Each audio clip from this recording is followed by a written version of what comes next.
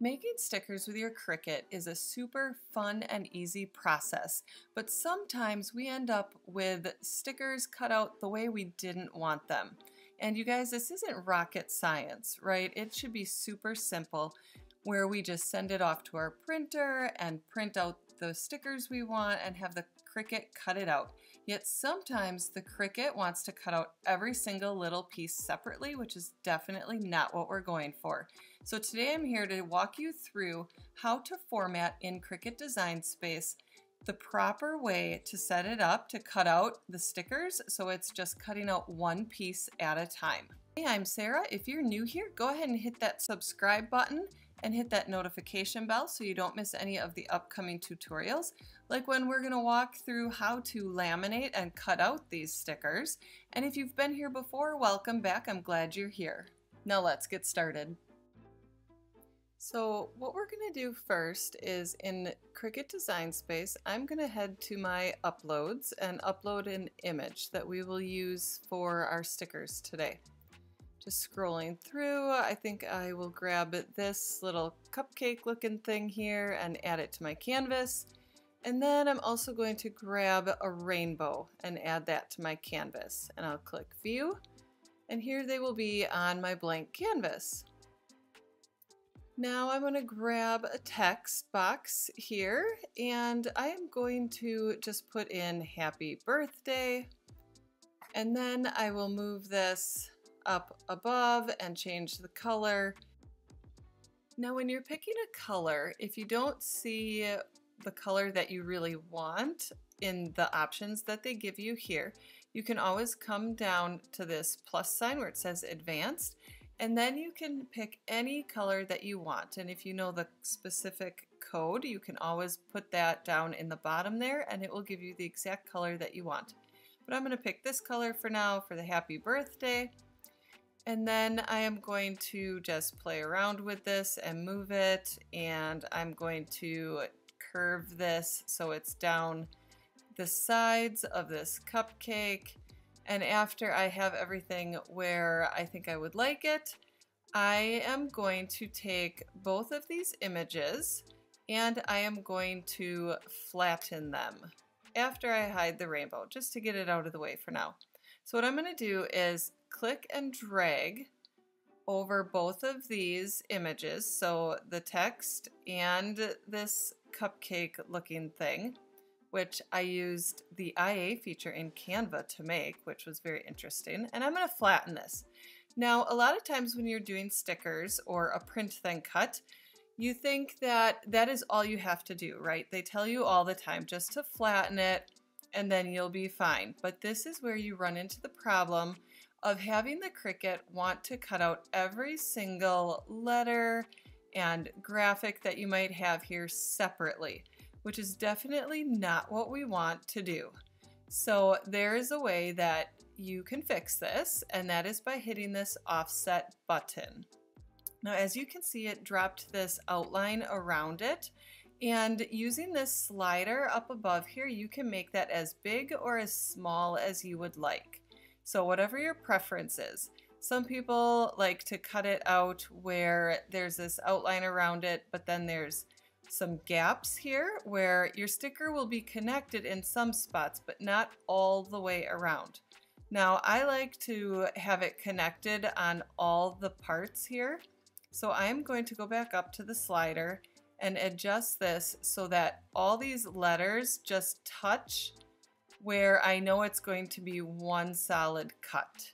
So as you can see here now by the H and the Y, there aren't any open gaps down here. It's all touching. And then you're going to hit apply. Now you can move this offset to the side. And as you can see, there are a few open spaces here. So now what people will tell you to do is to contour this so that it just takes those empty spaces and it like fills them in, so that the Cricut will only do one big cut. But as you can see down here in the right bottom corner, the contour button is not an option. And there's a simple reason and solution as to why that isn't there. Now as you can see up here, it says it is a print then cut. And that is because when you made the offset, you had already flattened your image. So all you need to do is hit that button at the top there to basic cut, and now your contour option is available once again. So now you can come up here and either click on each piece or hit hide all contours, and it will gray those pieces out. And then when you just X out of here, you will see that this is all one piece. And that is what you want, so that you can take this image again and lay it over the top. Now you could highlight both of these and hit align and center to get them all perfectly centered again. But I am just going to place it on here and change this background to white.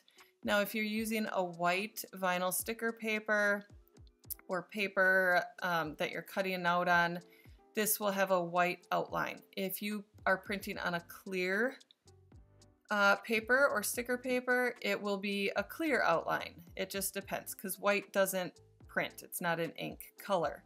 So now you can see this is all 2 layers yet. There's the flattened piece and the offset. So what I did here was I clicked and highlighted both pieces and hit flatten. And now you have 1 layer and 1 object. Now because this is a little hard to see with the white on white, I went and hit that blank canvas, and I'm just going to change the color of my background. If you didn't know you could do that, you can at any time just change the color of that canvas. And now I'm going to click on this again, and I have all my options available back up at the top. So I'm going to size this to however I want. It is 1 piece. You would have to unflatten this if you needed to make any adjustments to any part of this design now. So it will be 1 cut with your Cricut. Now another thing you can do, and we will grab this rainbow back and make this a little bit bigger so that we can work with the rainbow, because there are so many different options when you're working with images and text and your offsets to set up for perfect stickers. So here, as you can see, this has the yellow showing behind it, which means if you were to send this to the Cricut to cut after you flattened it, it would cut out each arch separately. And that is definitely not what we want. So once again, grabbing a text box, I am just going to put in sunny days. And then I'm going to go up to the fonts and change the font.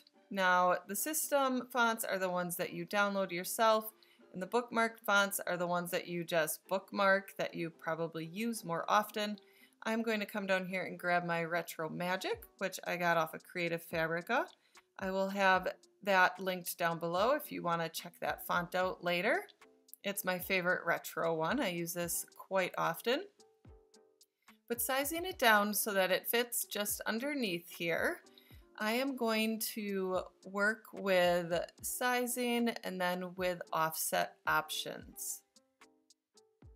Now we're going to change the color, and as you can see, the colors from the rainbow that I have here are up on the top. So I'm going to click the first one, which is that larger arch of my rainbow.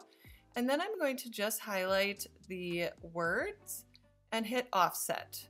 And here you can change the offset to whatever size you want again. And because this is going to be a sticker and it won't cut out every little letter separately, I'm going to make this one really kind of skinny, just to give it a little bit of an outline so that it stands out better.